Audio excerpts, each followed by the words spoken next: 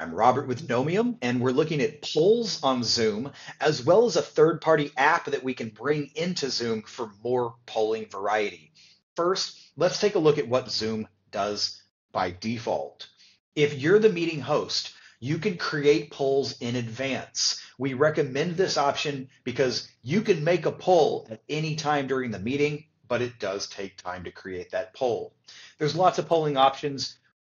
For example, you can choose to allow one answer, or you can allow multiple answers. You can make polls anonymous, or you can tie them to your users' names. I've got a poll that I've already created. You can see it here on the screen, and I can review this question before I show it to my guest. Once I hit launch poll, now my guest can see that.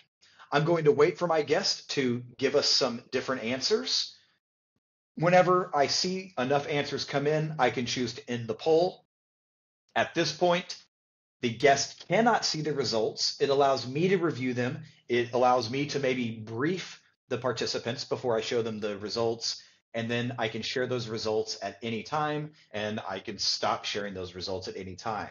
I can relaunch the poll, or I can go to poll number 2 anytime I want.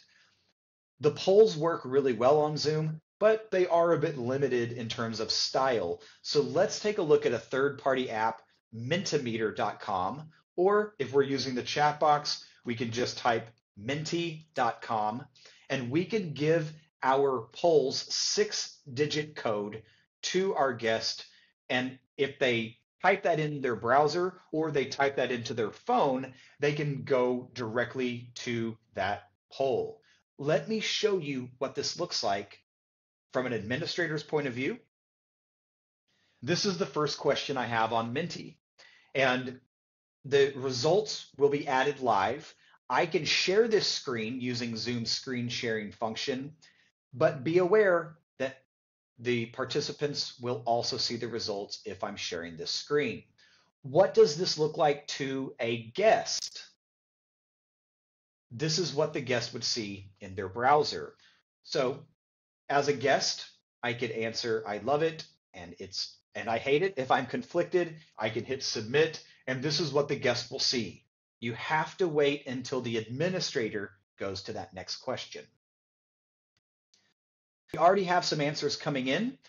And again, I can choose to share this window on Zoom anytime I want or not share it.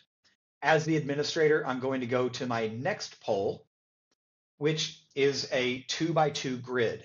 Now, this is a good example for if we had 4 different groups do a project and all of our guests saw them, they saw their speed and they saw the decisions that they made, they can rank both speed and decisions. How does that look to the user? It looks like this. So if I thought group A was really, really fast, but their decisions were pretty lackluster, I might give them that score, and I can choose that with all 4 guests. If I've only witnessed group A and group B, I would choose to only answer group A and group B. We submit, and this is what it looks like to that administrator. So these are some great polling options that we can use in Zoom. And if you have any questions, as always, we'd love to hear from you.